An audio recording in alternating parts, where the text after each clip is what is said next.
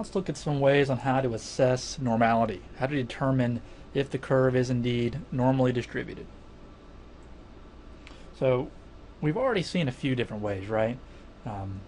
We can look at the histogram to see if is it bell-shaped or mound-shaped. We can look at box plots. This helps us determine symmetry more than anything else. A couple new things. We can create what's called a normal probability plot. And we can do this in Minitab or on the TI. It should be a relatively straight diagonal line. Or we can create what's called a QQ plot. Very similar. It's just sort of a reflected version of the normal probability plot, and I'll show you how to do both of these in StatCrunch. StatCrunch doesn't really have the normal probability plot per se, but it does have the QQ plot. And the same thing for this one, straight diagonal line for a normal distribution. And there's for you number people out there that want a number, there's something called the Pearson's Index. There are a bunch of little indexes to determine if the skewness is out of whack or not, or if we can claim normality. Okay, so example 13. The following relative frequency histogram represents the wait time in a line in minutes for a roller coaster. Determine whether or not the histogram indicates that a normal distribution could be used as a model for the variable. So there's our data. I'm actually going to pull this one up, and this is from Sullivan's text 7.4 example 3. If we're not using that text while you're watching this video, I will hopefully get the data set up for you to play with, or you can just kind of watch me do it, and then when we do the ones in class or for homework, I'll make sure I provide data sets. I wouldn't want you to type all that in. Okay, so let me go over here to StatCrunch. 7.4 example 3 right here. Okay, wait times. So what are we going to do here? Let's go ahead and create a histogram. Wait times. Next. Technically relative frequency, but it'll give us the same shape, so I don't usually worry about that. Ooh, it does not look normal, does it? So let's just do a few more. We'll leave that up. Let's do a box plot. And you want to get pretty good at doing these without a whole lot of fanfare. So there's a box plot. Again, box plot does not look normal. I know some of you do not like the box when it's vertical, so let's draw them horizontally. And we can even go back here and make some outliers if we already got some outliers there. Okay, box plot, and let me show you the new plot that we can do. It is called a QQ plot. So QQ plot. Again, nothing here to draw. I was hoping they had some boundaries, but they don't. Create graph. And again, the points need to lie, relatively close around this line, particularly in the middle here. It's pretty clear that this does not follow a straight line pattern for the wait times. Let's go back to the presentation here. I think I've got those staggered for. So they're the histogram and box plot, and there's my QQ plot. In Minitab, we've got a similar one called probability plot. Just go up to graphics and choose probability plot. Again, if you can kind of see this, the QQ plot, if we just flipped it, if we just rotated this around, it's exactly the same in this one. Sort of reflect it. How this one comes this way, this one goes up. It follows exactly the same pattern. This one goes to the right a little bit, this one goes up a little bit, so it just reflected around. But it's not linear. So what I like about Minitab's output is it gives you these little bands here. And the dots pretty much need to stay within those bands. Okay, we get a little more latitude here on the ends, but they need to be in here somewhere. And they're not. They definitely follow a non-linear pattern, right? And then let's do Pearson's Index. So a lot of students like this. This is not in the book, I don't think. But a lot of students like to have a number. Reading those plots can sometimes be like reading tea leaves. It's a little bit hard to nail it down. That one was pretty obvious. Sometimes they get a little tricky. So to give you another index that's not just kind of looking at a graph and it's somewhat subjective, if this Pearson index, if it's greater than or equal to 1 or less than or equal to -1, then we say it's skewed. It's significantly skewed. So basically the Pearson index needs to be in between -1 and +1. Okay? So it needs to be in between -1 and 1. So for this problem, the Pearson index, we put in the mean, put in the standard deviation again, sorry, the mean, median minus divided by standard deviation, and we get 1.24, which is outside of those bounds. This is greater, which is greater than 1, so it's significantly skewed. And we can tell that by looking at it, but sometimes it can get a little tricky. And again, we use all these. We don't just look at one to see if it is. We sort of look to all these, particularly when it's not clear. Now, I'll be honest, in the very first one, once I saw the histogram, I probably didn't need to do box plots and the QQ plot, probability plot, and Pearson's index, because it was pretty clear it wasn't normal. Sometimes it gets a little trickier. Here's another formula. This is the one that Excel uses. I know a lot of you use Excel. So this is the one that Excel uses. We won't be using this one, but Excel has sort of a skewness index, and this is the one it uses. Okay, see if you can do this one all your own. So we're going to use StatCrunch Minitab, or you can use a TI calculator to crunch this out. So this is game of golf. Distance control is just as important as how far a player hits the ball. Suppose Michael went to the driving range with his rangefinder and hit 75 golf balls with his pitching wedge and measure the distance each ball traveled in yards. And then we get the following data. So use Minitab or some other statistical software to construct a relative frequency histogram. Comment on the shape of the histogram. Okay, so again, I'll do this one live for you. Let's roll over here. I just put in its pitching wedge. I just put wedge into the search property. Got pitching wedge. Go ahead and click graphics. Just do a histogram. Click on pitching wedge, relative frequency, and there it is. And if we wanted to, we could overlay the normal. And there we go. Doesn't look perfectly normal, but you know, this is one of the ones that may be in a gray area.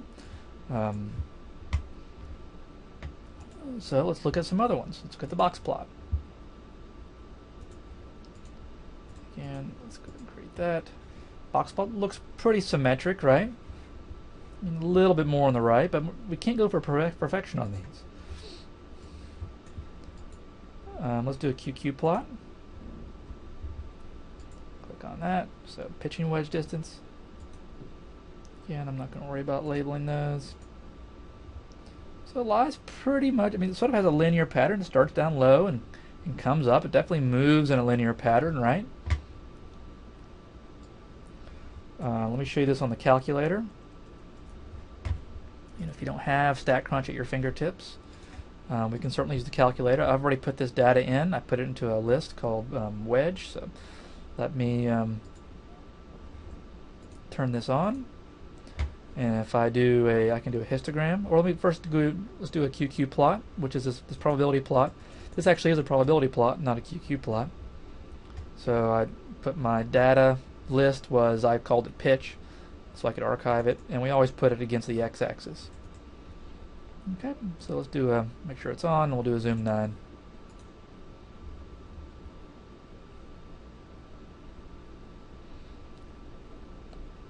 And there it is. It sort of goes up linearly, right? I mean, we could kind of imagine a straight line being drawn through that. I could do a histogram with that. So let me turn this off, but I don't want to change it yet. I want to, well, I guess I could go ahead and change it. Just make it a histogram. Leave my data pitch in there. So let's turn it back on. Again, frequency at 1, and we'll do zoom 9. Okay, so yeah, that looks, you know, pretty normal.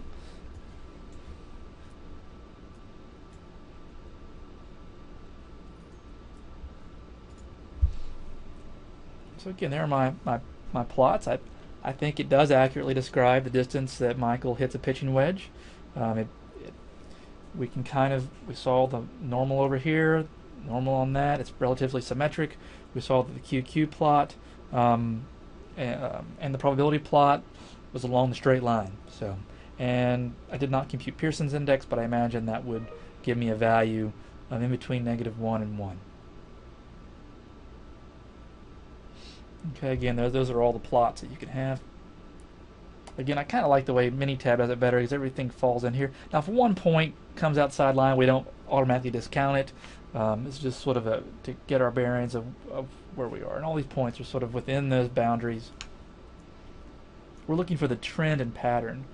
You know, if it went up like this, like the other one did, or did a snake or something like that, that's what we look at. I guess I did use the Pearson's index here. So we plop that in. We get negative 0.103, was certainly in between negative 1 and 1.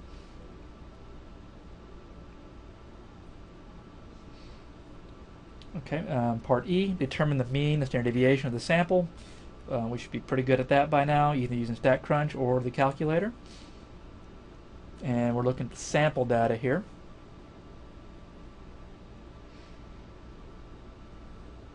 So part F, use the sample mean standard deviation from part B, or from actually just part E, the one we just did, as estimates for the population mean standard deviation. Draw a normal curve for the distribution of the pitching wedge distances. Now this is a big problem.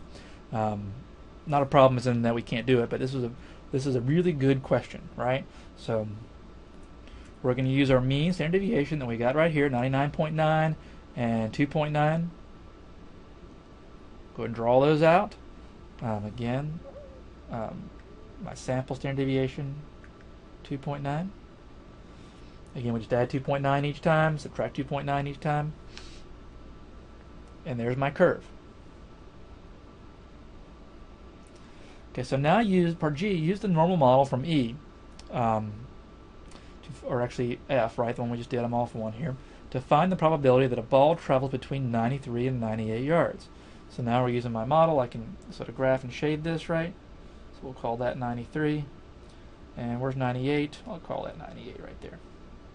Again, just somewhere in between these ones we have labeled. Don't get too picky on that. Again, we've done enough of these. I don't think I need to show you this live. You go normal CDF, left bound, comma right bound, comma mean, comma standard deviation. 0.2475, or it's about 25%. So would it be unusual for Michael to hit a ball with his wedge over 106 yards? So what does this mean, unusual? We usually define this, as mentioned earlier, if our probability is less than 0.05. And we'll see kind of why we choose that a little bit later on, but you know, if it's under a 5% chance, we would be unusual. It'd be extremely unusual if it was less than maybe 0.01. So we crunch this out, we get 0.0177.